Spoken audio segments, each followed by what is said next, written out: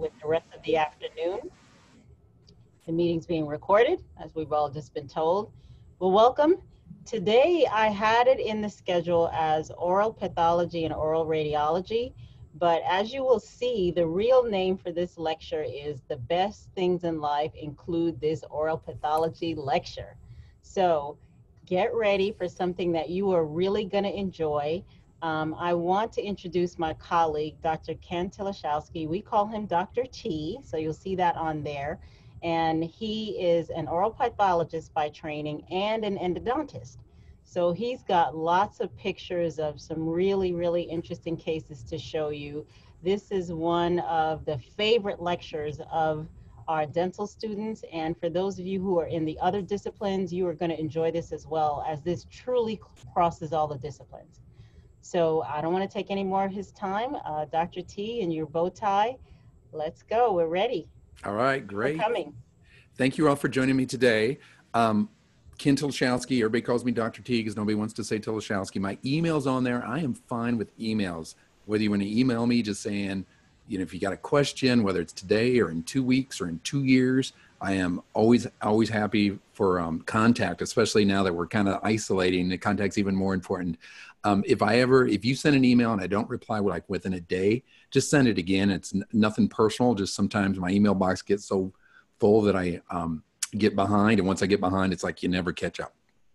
So I'm excited to spend a little time with you today. We can use the chat function if you have any questions. I'll be stopping along the way to answer any questions, and we'll make sure to say a few times at the end. So welcome to SHPEP. I actually really don't know what that acronym stands for because I want that to be a mystery of life, because we always call this the summer program, which is great. And I do want to thank you for taking time and being with us today. And not that I'm into pandas, but I just got a puppy, and he's like the most adorable thing in the world. It's a Maltipoo, so half Maltese, half toy poodle. And I have 4 kids, and I've spent my career like showing pictures of my kids, and now I've transitioned to puppy pictures. And the only time you'll see a picture of my kid going forward, I think, is when actually my kid's with the puppy. Okay, so yeah, he's just been a great dog. So we've had him for just over a month.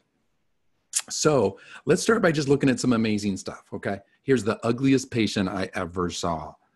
And yes, it's a dog, okay? You can see that big old canine tooth, but dogs get pathology too. There are actually veterinary pathologists, not my specialty, okay? This is my friend's dog, Zoe. This is actually Tyler Prentice, one of our graduates who's an orthodontist in the Chattanooga area. His dog, Zoe, also has what's called macroglossia, which is an abnormally large tongue. This is Zoe at rest. You always see with Zoe when she's heated, that tongue's almost on the ground. So this is what we call a calculus bridge. This is just somebody that's had really poor hygiene over a long extended period. This is like the biggest calculus bridge I ever saw. It actually extends not just across the front teeth, but all the way back into some of the posterior teeth. And we call it a bridge because it bridges all the way across. Usually when we see something like this, the patients usually aren't quite with it mentally. This is something you might see on somebody that has some mental deficits, because, you know, if you've got a good intellect, it's usually you're not going to let something grow this big before even treating, or you're going to brush better than this. But this patient actually seemed to have a normal intellect on an interview. We actually ended up leaving this because it was the only thing holding the anterior teeth in. The front 6 teeth were totally held in by this because there was no bone around those teeth. If we remove this calculus, the teeth were going to go too. And she said she'd keep it for now. What was really remarkable is this looks just like the Nile River Delta. This is not a Photoshop document. This actually is what the Nile River Delta looks like from a really high elevation. It is pouring here. I don't know if you can hear my rain, but it is pouring. This patient and this patient came into the dental school in the same week. Okay, not to see me as a pathologist, but just into our emergency clinic and said, I have a hole in the roof of my mouth. Now, I want you to see this, that this is a hole that you can actually see up into the nasal cavity. So I want you to just think to yourself for a second, what sort of things would you think about if you saw this? Okay. And I'll throw out just a couple, just things to get you thinking is, are you thinking anything good? Probably not, right? Actually, the most common cause of this and the most common reason to see this is actually from drug abuse, and specifically cocaine. Cocaine is an interesting drug. that really dentally, it doesn't have a lot of implications except, okay, we certainly don't want to see a patient that's on cocaine while we're doing dental work, because we use epinephrine in our anesthetics that help make the anesthetic last longer. And if somebody's on a stimulant, whether it's cocaine or methamphetamine, we certainly don't want to add a stimulant like epinephrine to that, because it can have some cardiac interactions. But cocaine actually is metabolized pretty quickly, it gets out of the system within a day or two. And so the general rule is 24 hours after cocaine use, it's okay to see a patient for dental treatment. But cocaine is an anesthetic with a built-in vasoconstrictor. And if you ever see on TV somebody taking cocaine and like rubbing it on their gingiva, it's not getting them high. It actually numbs the gingiva. It's a great topical anesthetic, and it has really lots of medical uses, but it's got such an abuse potential, we can't use it in medicine because people would steal it. It does have some medical uses, and there are ENTs that use it because it's such a good topical anesthetic. But it has this built-in powerful vasoconstrictor. What does that mean? It constricts the blood vessels. And it's not unusual for somebody to have perforation of the nasal septum from using cocaine, because it constricts the blood vessels and they get what's called ischemic necrosis. It's death of the tissue from a lack of blood supply. And this patient used cocaine on the weekends over a 9-year period. It was her history. And you can imagine this powerful vasoconstrictor sitting in the floor of the nasal cavity and causing necrosis and through the bone, ultimately into the oral cavity. Relatively easy fix for us. We can make an obturator, which is like a denture that plugs the hole, or even potentially a soft tissue closure if they quit using cocaine. The other big deal with cocaine, and just to think about medical implications as we talk about just even systemic diseases, is if anybody's ever been an IV drug user, there's a really high chance they've had bacterial infection on their heart.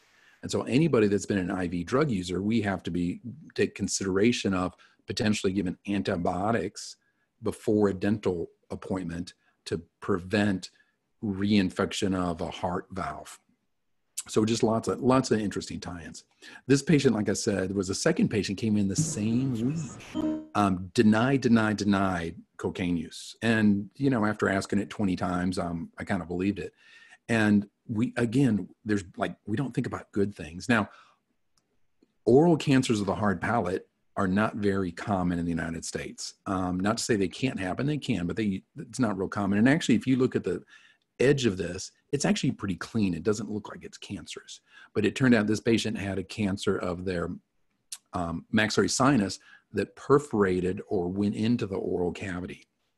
So again, we have to be kind of a CSI detectives trying to figure out what somebody's got and why they've got something going on. So this was an interesting patient that it made his own obturator, meaning this plug for his cocaine palatal ulcer.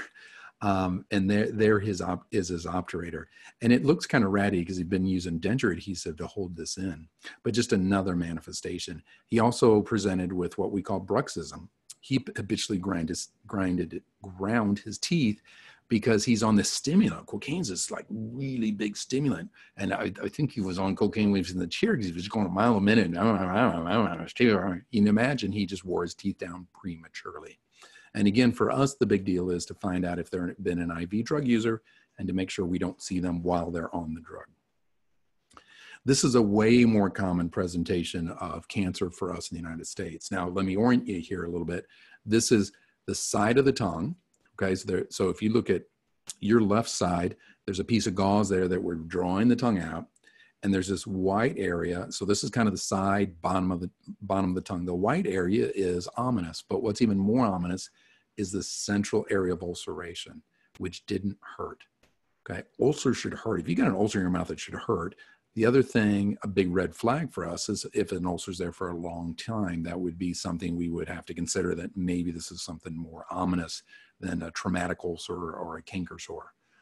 So again, CSI, figuring out if somebody has cancer, ultimately we end up with a biopsy to verify.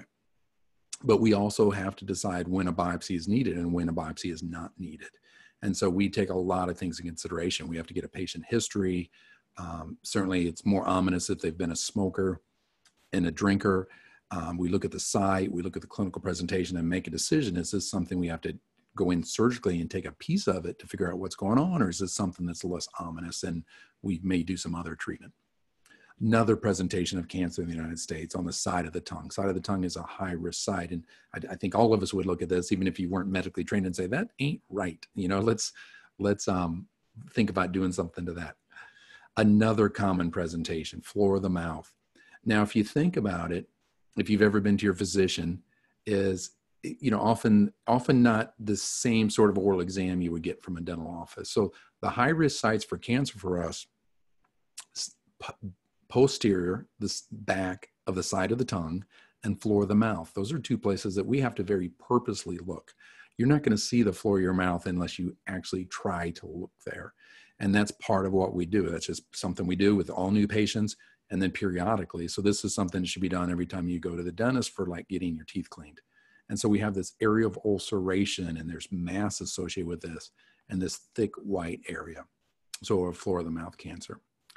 This was an interesting patient because at first glance, this looks terrible. Side of the tongue, which is a high-risk site, it had been there for about 2 months, high-risk presentation. You know, a non-healing ulcer is a real red flag for us. And even if you look at it clinically, it looks bad.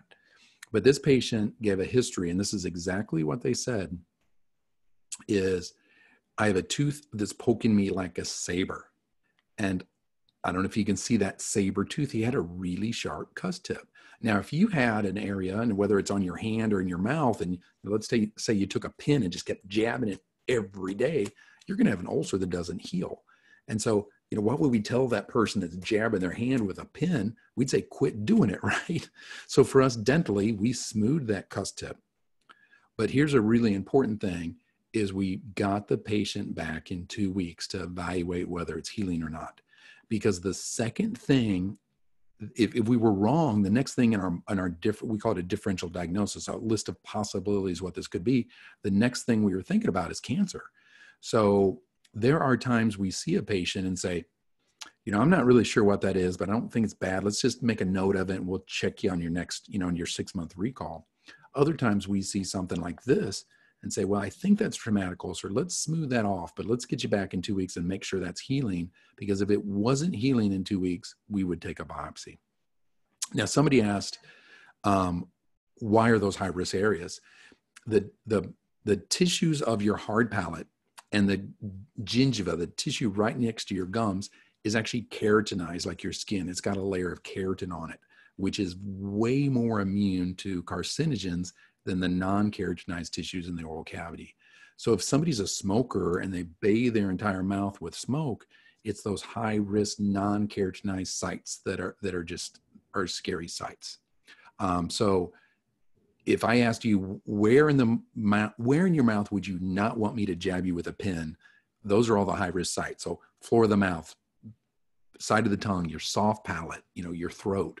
Those are all spots. And not that anybody wants me to jab a pin on the roof of their mouth, but I'd take that before the floor of the mouth. And somebody asked, what is the definition of an ulcer? It is just a break in the covering. And whether it's on your skin or in your mouth, you can have an ulcer on your skin. It's just, you know, let's say you wrecked your bike and you skinned up your knee. If it's bleeding, that's an area of ulceration because you no longer have a skin covering on it. So anywhere that covering tissue is gone. And so you have exposed connective tissue. Now, our bodies are little miracle machines, and ulcers just don't bleed and bleed and bleed because our coagulation, the coagulation cascade kicks in, and it actually creates something called fibrin. And it's covered often with, and here's a great example of an ulcer, that it's covered by this white or gray, we sometimes call it a pseudomembrane or just a membrane. And that's why ulcers just don't bleed and bleed and bleed. They're actually covered with what's called fibrin. And if somebody has a coagulation disorder, you know, von Willebrand's disease or hemophilia, there's alterations in that coagulation cascade that makes things bleed longer. Or if somebody's on an anticoagulant like Coumadin, and you may have a relative that bleeds really easy, and it could be that they're on an anticoagulant like Coumadin. So this is something called an aphthous ulcer, super, super common. We see this in about 1 in 5 patients. So this is something we treat all the time in dentistry because some patients are really bothered by this. I get aphthous ulcers, but I get, mine never get bigger than about 3 millimeters, and I get 2 a year, where there's some people that live with 8 of these that are the size of a dime continuously. And so there's all sorts of ways we can treat those patients, but we also have to rule out some systemic disorders that can present with ulcers that look like that in the mouth, including things like ulcerative colitis would be an example of one that we have to, again, be a little bit of a detective, make sure we're treating the right condition and we're not treating something that actually needs a different treatment. This patient, I'll ask, does this patient look sick to you? Yeah, he does. He's got a viral illness, and this is super common. The first time you get herpes simplex virus, you can get flu-like symptoms, and that's really true with any viral disorder. You can present with flu-like symptoms, whether it's COVID or influenza or hepatitis B or herpes or HIV. You can present with flu-like symptoms. So fever, malaise, you don't feel good, lymphadenopathy, swollen lymph node, malaise. I don't know, may have already said that. And then with herpes, kind of interesting, your mouth can be absolutely just tore up. Now, this is, for us in dentistry, this is purely a clinical diagnosis. We diagnose this based on presenting symptoms and then counsel the patient and often a parent, because this often occurs in a kid. If the dentists that see lots of kids, like pediatric dentists or any office that sees lots of kids, will see this a lot. And we counsel them accordingly, sometimes prescribing an antiviral, but not all the time, sometimes. Just another example, we call this primary HSV or primary herpes the first time you get it. Somebody asked, what form of herpes are we seeing here? And that's a great question. There are actually 8 members of the herpes family. And what we're seeing here is the first member of the family. It's called human herpes virus 1, also known as herpes simplex virus 1. Herpes simplex virus 2 is the second member of the family, causes genital herpes. And then we see some other members, and I'm actually going to see you show you another case of a different type of herpes virus. And then somebody asked, how did the child contract it? Well, if you're exposed to herpes, like with somebody with a fever blister, so a fever blister, which we're seeing here, is a vesicle. It's a small blister. A vesicle is a small blister on the lip that is teeming with herpes. This is reactivation of the herpes virus. Once you get a herpes virus, it stays in your system for life. Doesn't mean it's causing a problem, but you have it forever, okay? And so if you get herpes simplex virus 1, you may get fever blisters, but not everybody that has herpes simplex virus 1 gets fever blisters. In fact, if we look at the United States, about 2/3 of the population has herpes simplex virus 1, but only about 1/3 of the population gets fever blisters. So if you kiss somebody with a fever blister, you might contract the virus, okay? We can also see virus in saliva even when there's not an active fever blister. So we think that there's probably some cases are transmitted just from virus in saliva, even when there isn't a fever blister. And herpes simplex virus 1 can also present in the mouth. And one of the things a dentist has to decide is what caused this. This is different than a canker sore based on location and presentation. So we can look at the way diseases present and decide, is it herpes, which is a virus, or is it an aphthous, which is not viral?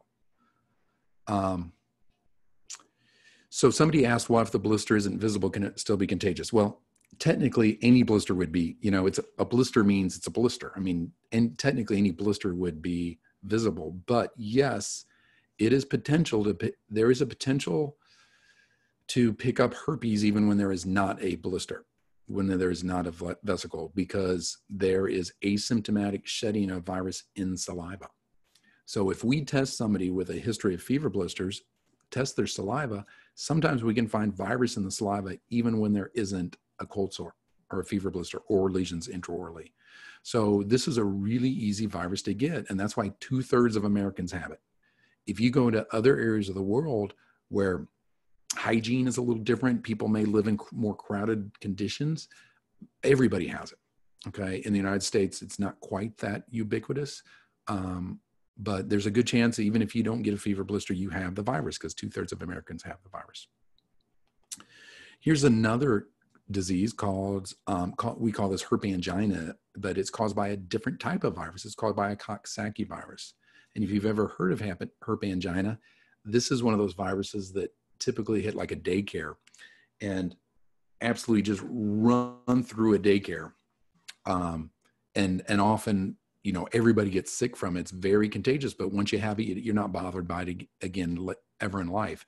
So different than herpes. This one you get and it goes away, kind of like the flu, kind of like COVID, goes away.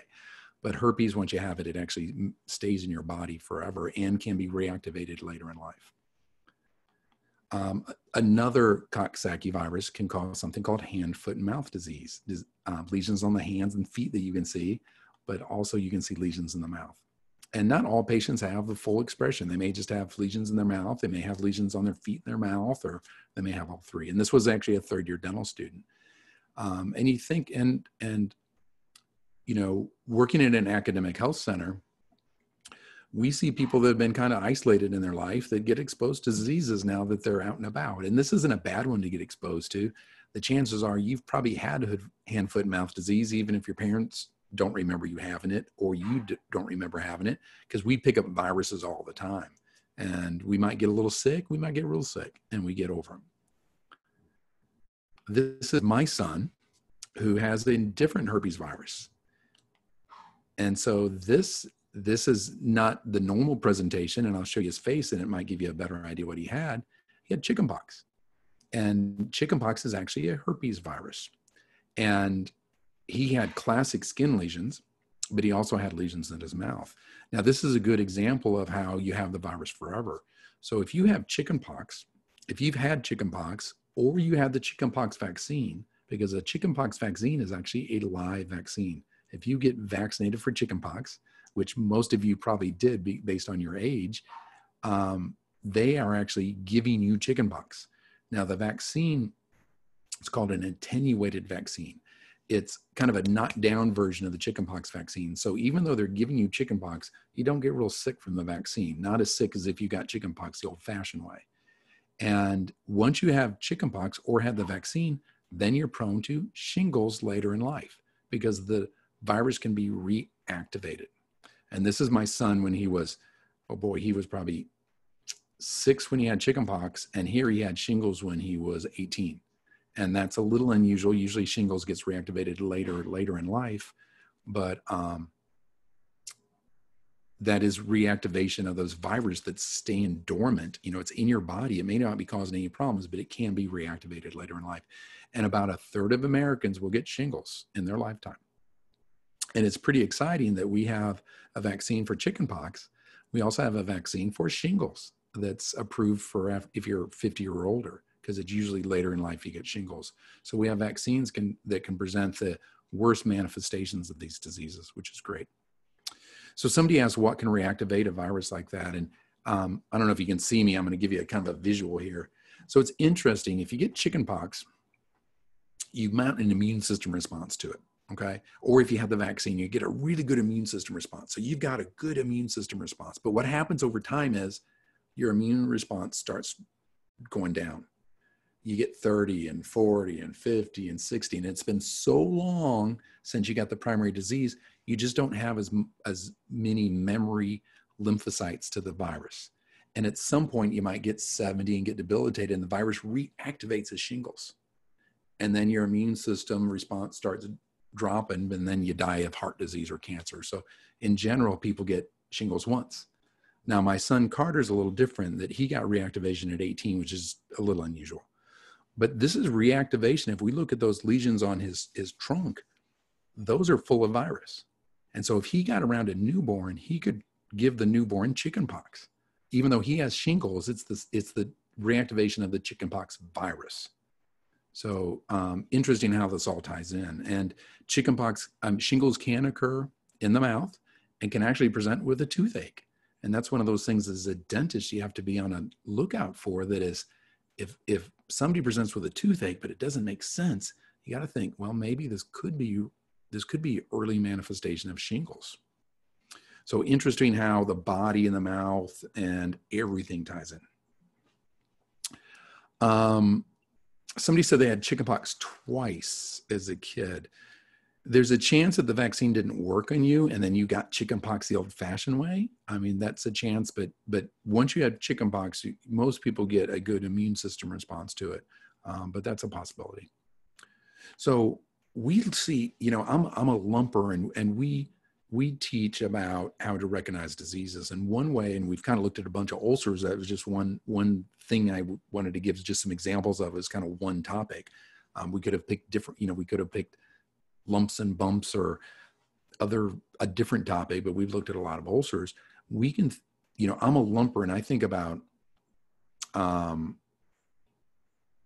about ulcers being either short duration, okay, they're there for a week or so and heal, or longer duration. And so if we kind of lump these together, some people get canker sores from trauma, and that's me. That induces canker sores for me, or aphthous ulcers. So you can have a traumatic ulcer that, you bite inside your cheek, you get an ulcer and it heals in a few days. Burns and allergic reactions can all cause ulcers. Aphthous can be triggered from other things. So I also put it in this miscellaneous category, but there's all sorts of other cool ulcers we see. And I say cool, they're cool to me. I'm a pathologist, but they're not cool for the patient. Erythema multiforme is an unusual immune system response to something. It might be a food, it might be a drug. And it's important for us to recognize it, because the patient needs to be treated with a high dose steroid pretty quick, or it can turn into some bad things. Necrotizing metaplasia, big old word that means a minor salivary gland in the hard palate, a little gland in the hard palate, gets necrotic and presents as an ulcer. And then all these infectious ones. A lot of the short-term ulcers we see are caused by viruses. Somebody gets a virus, they're sick for a few days, a week, it goes away and it's gone. So I got a question here, is how high is the risk of these various pathologies to the clinician? Great question. And we certainly think about that right now with COVID, right? As we're going back to dental work and we've got patients with COVID, remarkably pretty low. Why? Because we do proper infection control, okay? We disinfect our operatory. We sterilize our instruments. We wear proper PPE. We focus on hand washing. And so it's all about being smart with the patients you're around. I am a complete germaphobe, and I can be a dentist, okay? Which really fits my personality, because dentists are very cautious about what we do. And that's part of what we have to do, is not cross-contaminate things. If somebody's saliva, you're aerosolizing things in the operatory, you have to go in and disinfect afterwards. So remarkably low risk for us. If we think about long-term ulcers, we looked at cancer. That's my acronym for squamous cell carcinoma, which was the most common oral cancer. Other cancers can present with an ulcer that doesn't heal. We saw that cocaine ulcer in the hard palate, and we saw that saber ulcer in the side of the tongue. So even traumatic ulcers can be long-term. And then there's some really funky ones out there that there's some weird fungal infections that generally occur only if you have a poor immune system. So most of us aren't really prone to these, but you'll even see advertisements on TV for some of these immune modulating drugs for things like psoriasis and some other conditions that they say at the end of it, and certain fungal infections if you live in certain areas. And they're talking about these weird fungal infections, that these drugs make you more prone to get them. So again, it's important for us to be able to recognize, is this cancer? Is this potentially a fungal infection? And do we get a biopsy to figure out what this is going on? Or do we do something else to treat it? And then there's a whole slew of actually autoimmune conditions that occur predominantly in the mouth. So autoimmune means your immune system is attacking itself. So things like lupus, you may have heard of lupus, is an autoimmune condition, but we have some different autoimmune conditions like lichen planus that can be just in the mouth with no other manifestations. It's important for us to recognize it, because these are conditions now we treat with a steroid to suppress the immune system locally. So just lots of interesting things we see. I just wanted to share that these are differential diagnosis charts that we work with our students with too, as we do case studies and say, okay, if somebody's got a short duration ulcer versus long duration ulcer, and these are all things they know in detail, way more detail that's on here. But then we go through scenarios and say, okay, here's what this patient presents with. What do you think? What would you do? What's the next step? What's the proper treatment? So lots of scenarios to make sure that when they get in practice, they're ready to treat these things in practice.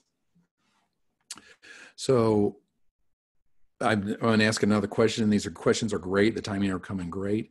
Somebody asked, if a mother carries herpes, will all of her children have it at the time they were born? No, not necessarily. Now, that's kind of I'm going to add a little detail to that. So it's you certainly, a mother could have herpes and nobody else in her family does. Okay. My wife had this weird eye thing going on, and they did $1 million workup on her a couple of years ago. And one of the things they were looking for was, one of the things they checked for was herpes. And she has antibodies to it. She has herpes, but she's never had a fever blister. I'm negative for herpes.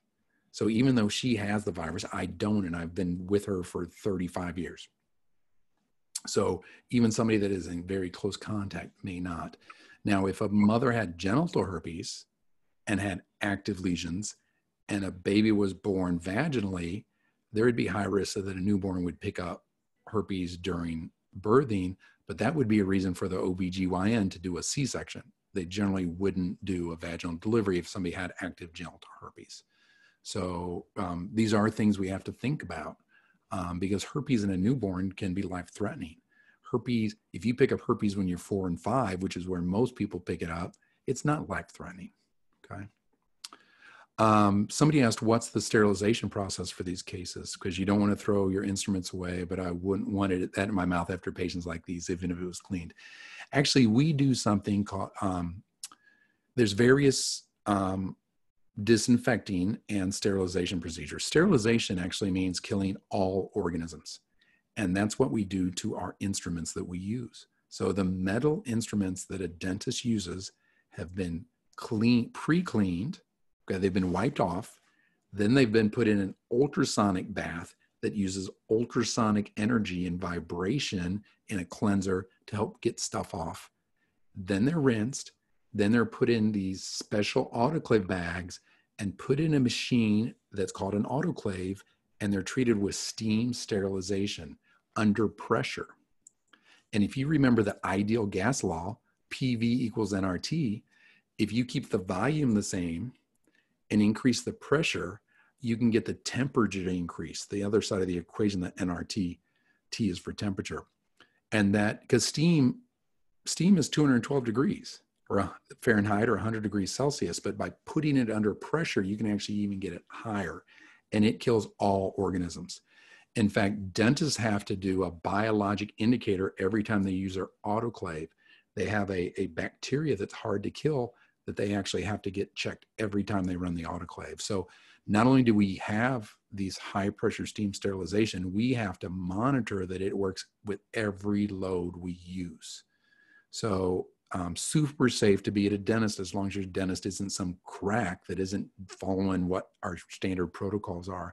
And every now and then you'll see a news report of some dentist that didn't sterilize their instruments, but that's like very rare. You'd have to be a crazy person not to follow the protocol. So, 99.9999% of dentists follow the established protocols, but once in the blue moon, there's somebody that's just crazy out there, and in any profession. So those instruments are very, very, very safe. We also use wipes for things that don't go in an autoclave, like a chair. Between every patient, we use an EPA, an Environmental Protection Agency rated hospital grade disinfectant, and we wipe all that down following the right protocols. So dentist offices are actually very, very safe. And same thing with other medical providers. I'm with you. And I tell you, we tell our patients, and we tell our students this too. Your patients are watching you. Just like when you go to Subway, you watch them make your sandwich and watch everything they do. Yeah, and if they touch their nose with that glove and then went back to your sandwich, you'd be like, time out, throw that thing away. I want a new sandwich.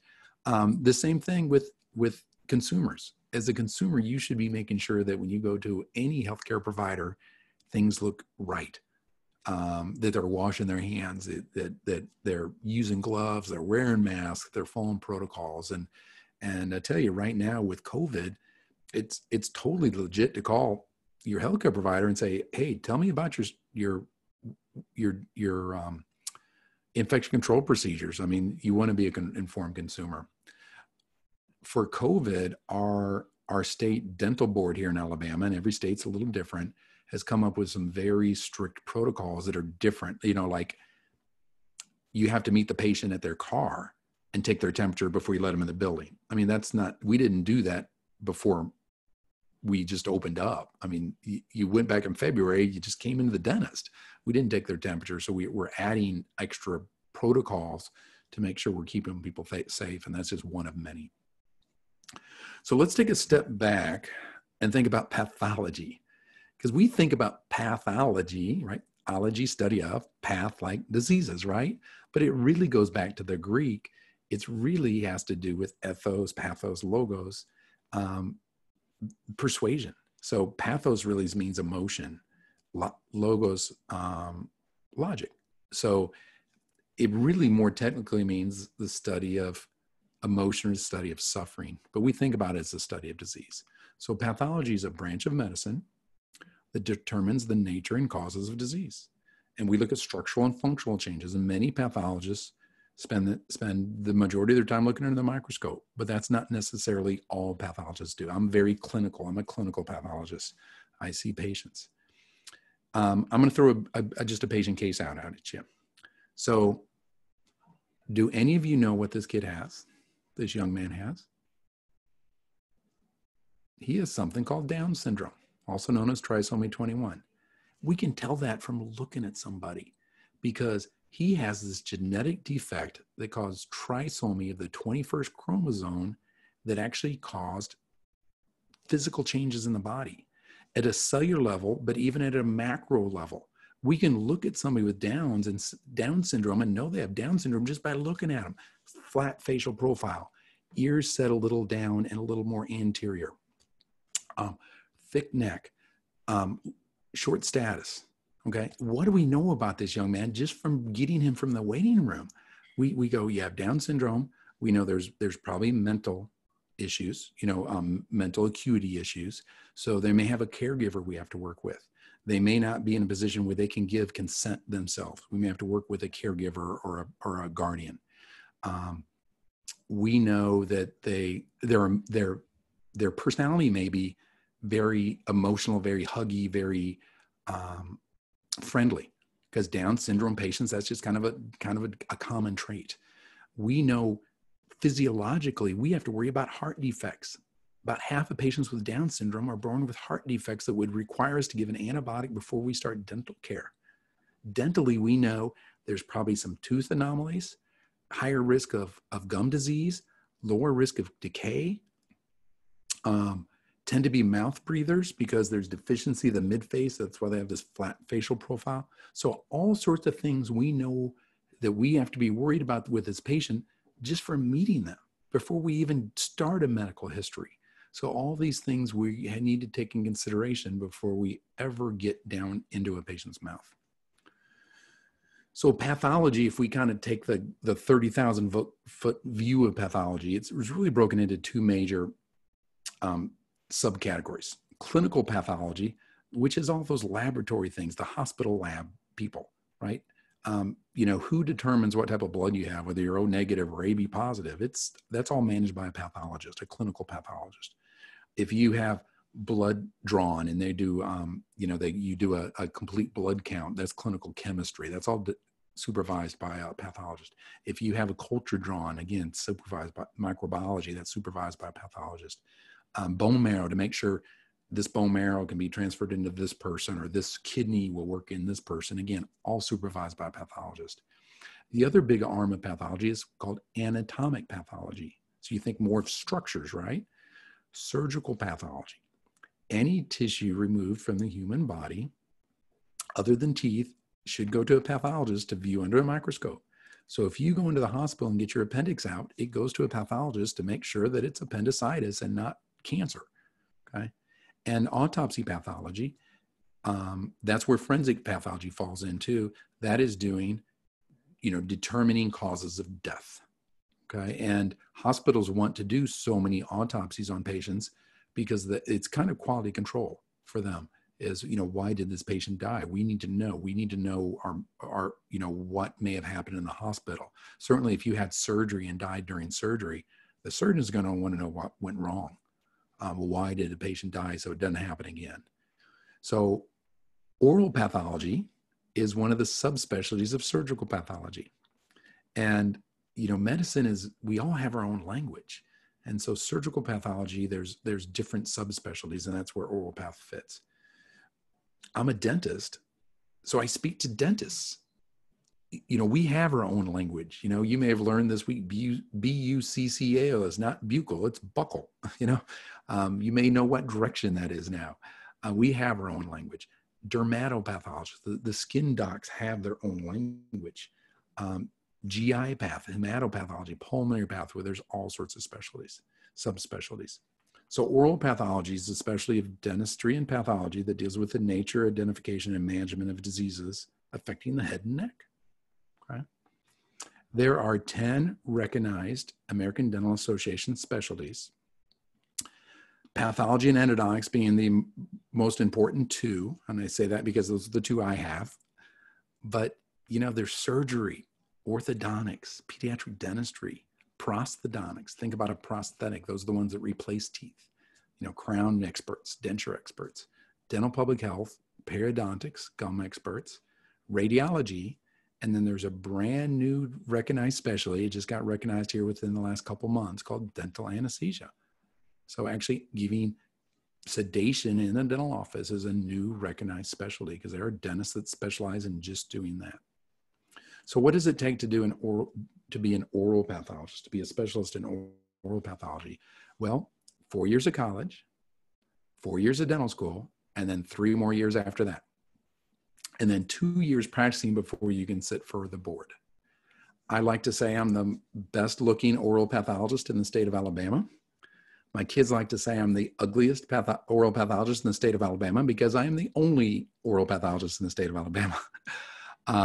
So there's not a lot of us. Our numbers are low. Somebody asked about cosmetic dentistry added to that list. And I'm going to back up here and say, probably not. Why? Because general dentists work with cosmetic dentistry. Prosthodontics work with cosmetic dentistry.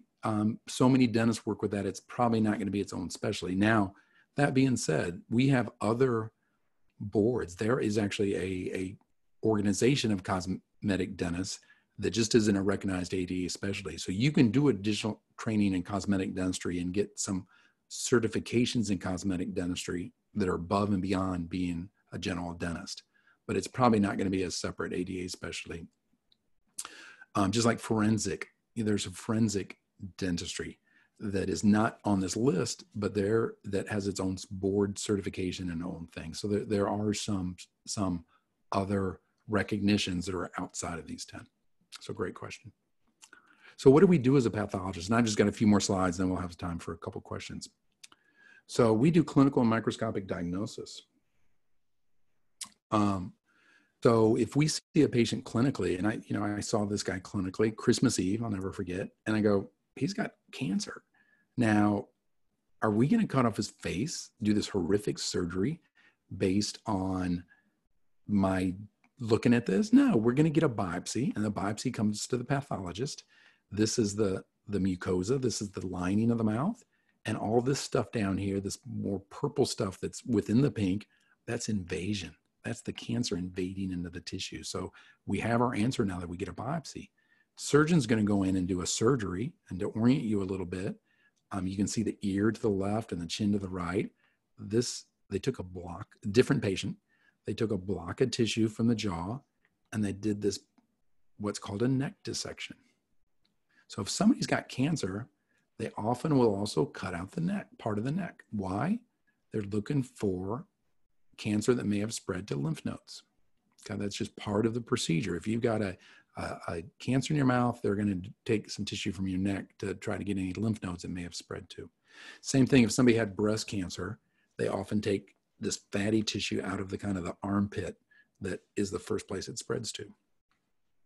Different patient, but I want to warn you, after the surgeon does this, it also comes back to a pathologist. So this is the chin, this is the front of the mandible. Here's some teeth. This is where the jaw hinges on the skull, so the condyle, and then this tissue they cut out of the neck. And a pathologist is going to go through and look at this tissue. In fact, it's even a little slicker than that. Any major hospital will have what's called a frozen section room. So if somebody has surgery, they may send a piece of the tissue to the pathologist before they close the patient up from the surgery. So they may go, oh, here's where I think the tumor was the deepest. They send it to the pathologist, and the pathologist does a special technique called a frozen section. And they can tell the surgeon before, they call them on the intercom and say, hey, there was tumor on that section you sent me. And the surgeon knows to cut a little deeper before they close the operation. So pretty slick things that they can do. Other things we see are lots of radiographic stuff. Now, this x-ray we're seeing is called a panoramic x-ray. And if you've ever been to the dentist and that machine went all the way around your head, you had one of these taken. And you can see there wasn't this area that looks different in the front. And a surgeon took it out. Okay, it's not bloody because it's been in formalin. It's been in this buffered formaldehyde solution, so it's no longer looks bloody. Pathologist is going to cut it, describe it, take a piece of this to look under the microscope, and there you can see that cavity because this is a cyst. This is an epithelial lining that tells us that if you know what you're looking at, that this is a radicular cyst, something that's only seen in the jaws. And that's why we have this specialty of pathology in dentistry, because we have things in the jaws that we don't see anywhere else in the body. So we have this common language we need to talk at. We also diagnose and manage diseases. So this is a patient that has, if you see this big ulcer, they have something called aphthous ulcerations or canker sores. We have to rule out some systemic things, but once we determine it is not related to a systemic illness, then we train dentists to treat this with things that make it feel better and also things to make it heal faster. So lots of stuff you got to rule out. You got to make sure that what you're dealing with, and then you have to manage it appropriately. This is something that doesn't need a biopsy. So not everything we see, we get a biopsy. The biopsy really doesn't show anything with this other than an ulcer. And then some pathologists also do forensic odontology, and I've been doing this for a number of years. So if the ways to identify an individual after death is personal observation. Well, you can't do that with a skeleton. Fingerprints, which you can't do with a skeleton. You could take DNA, but DNA is technique sensitive, takes a while, and labs are really booked up. So sometimes a DNA analysis may take weeks, if not months, to get the final answer. Versus if they think they know who the person is and they get dental records, I can generally give them an answer the same day. I'm going to show you a gnarly one. So if you don't want to see a gnarly one, I want you to turn away, okay? Here's kind of a gnarly one. And I'm going to orient you here a little bit. Shoulder, chin, tongue, maxilla, those are the upper teeth, and then the lower teeth are over here somewhere. This is somebody that jumped out of a building in downtown Birmingham and basically landed on their head. Had a long history of depression, treated by mental health professionals for a number of years, had written a suicide note, left it in their apartment. The apartment was blocked from the inside, the chain even. You can't do that from the outside. It was only locked from the inside, and went and jumped off the balcony. Now, they knew who this person was, but you still got to dot the I's and cross the T's and make sure. So this was one, again, they knew who the person was, got the dental records. We were able to make the identification the same day. And this is my oldest. He's now 25, just finished law school. He says, wow, what cool stuff. So I wanted to make sure to leave at least a couple minutes for questions, and we are there. And there's my email again. Please, if you have any questions later, don't hesitate to email me. I even put my cell phone number on there. But this would be a great time. If you have any questions, feel free to use the chat function, and we can spend a couple minutes if there's anything I can help you with. So I got a question. What motivates your passion for dentistry? I'm a teacher. And if you can't tell, I love doing this. I wish I was in person with you, but webinar is the next best thing. So my passion, I've decided, and it's really taken me a while to realize it. This is what gets me jazzed up is I'm just kind of a natural teacher. This is what I like. So I like learning things. I like reading, and then I like sharing that. So that's where I'm at. Somebody said, I'm the smart, I love you. Whoever said I'm the smartest pathologist, that's not quite true, but I do like this. Thank you. You know, and you have to decide just in life what motivates you. And I won't say when was a 20 something, I was sure what motivated me. I thought I wanted to be a dentist, but I wasn't really sure I knew what that was. I went to dental school, but I always kind of wanted to be a teacher. And I was able to put together a career where I'm a dentist and a teacher, which is kind of the best of both worlds. Somebody asked, do patients usually admit drug usage when they are asked? Great question. So when we do a history on somebody, you know, we have to ask it in the right way.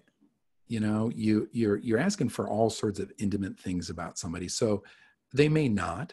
And there's some drugs that personally I don't think really make too much of a difference for us dentally.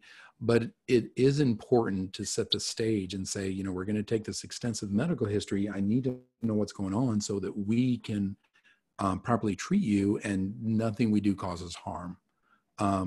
We are not obligated as dental professionals to report drug use. There are some things we are mandatory reporters, like child abuse. If we think a child may be abused, we have to report it. I mean, we're mandatory reporters. And if we don't report, we can get in trouble. And sometimes we're wrong when we report it. It looks like child abuse and it's not, and we're protected for that. But drug use, we don't have to report forward. And you know, patients come to us as healthcare professionals because they tend to like us and they trust us. So that's part of just the whole experience, is to make sure you have adequate trust with your patient. They can share things with you, and knowing that that's a safe space. Right. Thank you. Somebody said I smiled the whole time. Well, because I like being with you guys. So no, this is great. I appreciate you. Like I said, the one thing missing here is that immediate feedback with questions and seeing your eyes, but this is the next best thing. I don't work in the clinic too much anymore, just because I'm also the associate dean for academics at the dental school, and I teach a lot. It's so, and in fact, even though I've been on faculty for 26 years, I didn't start teaching pathology to our students until about 6 years ago.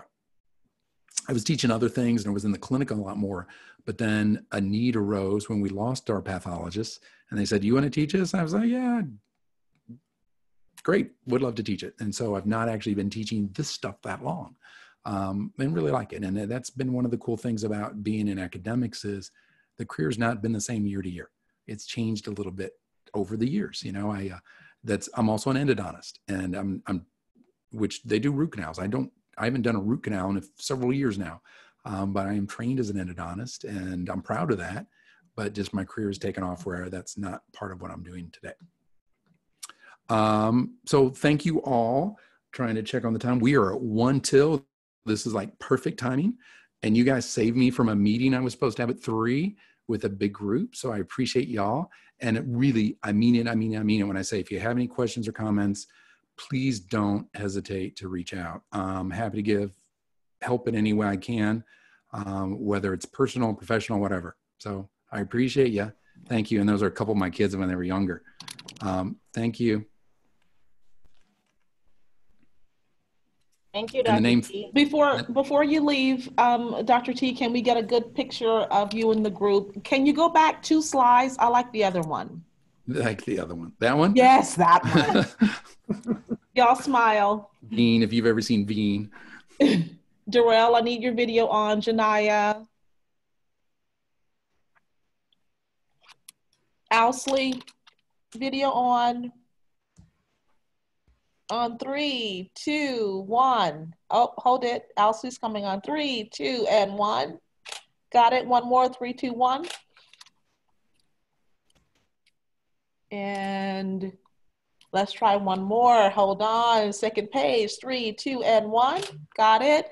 Third page of faces. Videos on. 3, 2. They're coming on. 3, 2, and 1. And I think that's everybody. Thank you. Thank y'all. Thanks, Have a good day. Dr. And Appreciate it. be safe. Thank you. So everyone, we can reconvene tomorrow morning at 10 o'clock for Group B, and then 11 o'clock for everybody. Right. Thanks so much for taking the time, Dr. Tolaszewski. We appreciate it. Thank you, Dr. T. Great to see y'all. Thank you. Bye. See you later. Bye. You said 10 and 11 for the times, but on the Zoom... Did I say 10? 10:30 for Okay, Group B. I just wanted to make sure. 11:30. Sorry, I've said it wrong. I've confused everyone now. For Magic City. Yeah, thank you. All right. Yeah. Thanks. I'll ask the mentors to correct my mistake. All right. Thanks. See you later.